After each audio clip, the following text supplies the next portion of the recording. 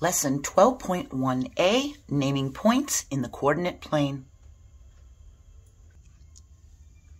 A coordinate plane is formed by two number lines that intersect each other, forming right angles. The x-axis is the horizontal number line, and the y-axis is the vertical number line. And the two number lines are called the axes. A coordinate plane is a coordinate grid. So here we have the x-axis, and here we have the y-axis. And the plural of axis is axes. And the point where the axes intersect is called the origin.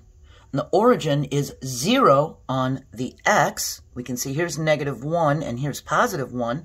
In between them is 0. And it's 0 on the y-axis. Here's +1, here's -1. It's in between. So the point where they meet is the origin. We can remember that the y-axis goes up vertically by thinking y to the sky. The two axes divide the coordinate plane into 4 quadrants, usually labeled with Roman numerals. We have quadrant 1, quadrant 2, quadrant 3, and quadrant 4. The quadrants are numbered counterclockwise. Do you notice that?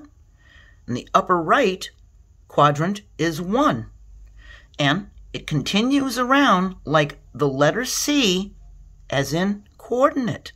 So you can remember which quadrant is which because it starts here and we make a letter C, as in coordinate, and it goes 1, 2, 3, 4, going around.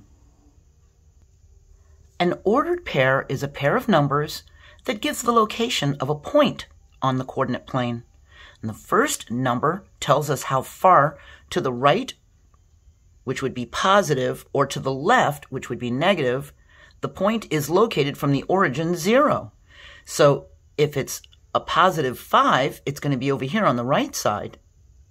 And the second number tells us how far up, which would be positive, or down, which would be negative. The point is located from the origin 0. So here we have a +7. It's going to be 1, 2, 3, 4, 5, 6, 7 from the origin. We have x and y as our ordered pair, and the ordered pair 5, 7 is where 5 on the x meets 7 on the y. They meet right there, so our point 5, 7 for x and y is right there. The numbers in an ordered pair are called coordinates. And the first number is the x-coordinate, and the second number is the y-coordinate. Coordinates describe a location that is in relation to the origin 0, 0. So to write the origin as an ordered pair, we would write 0 for x and 0 for y. And the points are labeled with a capital letter or with x and y values as an ordered pair. We could label this point as point A with a capital letter, or we could label it as the ordered pair 3 for x and 2 for y. We need both coordinates to locate a point in a quadrant. If we only had one coordinate, we wouldn't be able to pinpoint an exact location. So take a look at this map. I hope you can see it. This is Central Avenue right here. So if someone said, meet me at Central Avenue, well, where? It could be anywhere on Central Avenue. We have no idea where.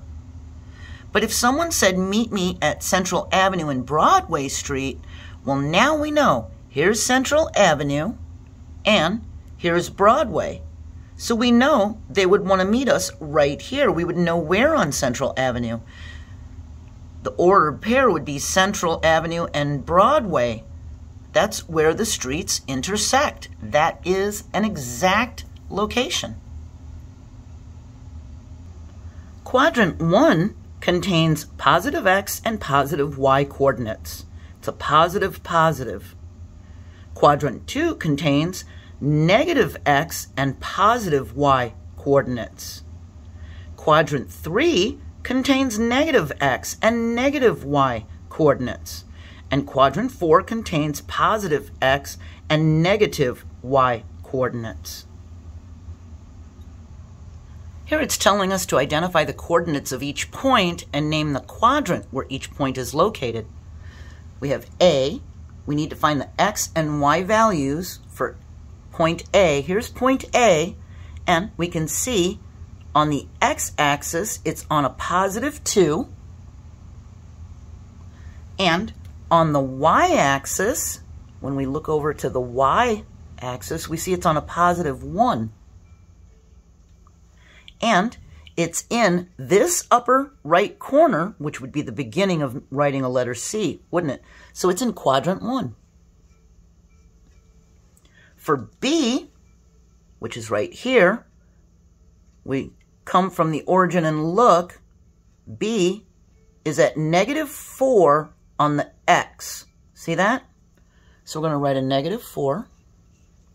And where is it on the y? It's right here. We look across to the y and see it's on a +2. And which quadrant is it in?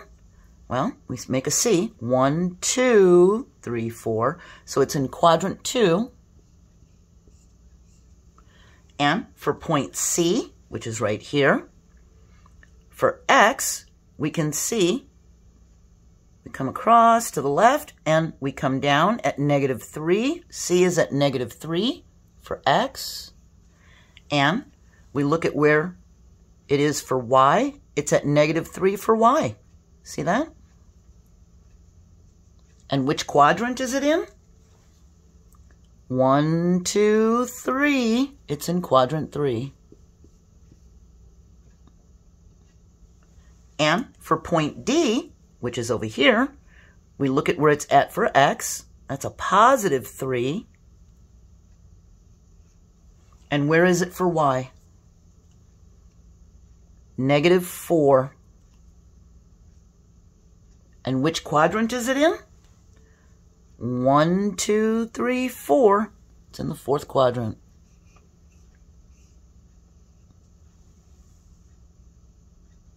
We write the x coordinate first, then the y coordinate. And we can remember that x is first in an ordered pair, just as x comes before y in the alphabet. X, y, just like the order of the alphabet. We finished the first part of the lesson. We're going to move on to the second part, graphing points in the coordinate plane. Have a nice day, and I hope you'll join me for the next part of the lesson. Bye.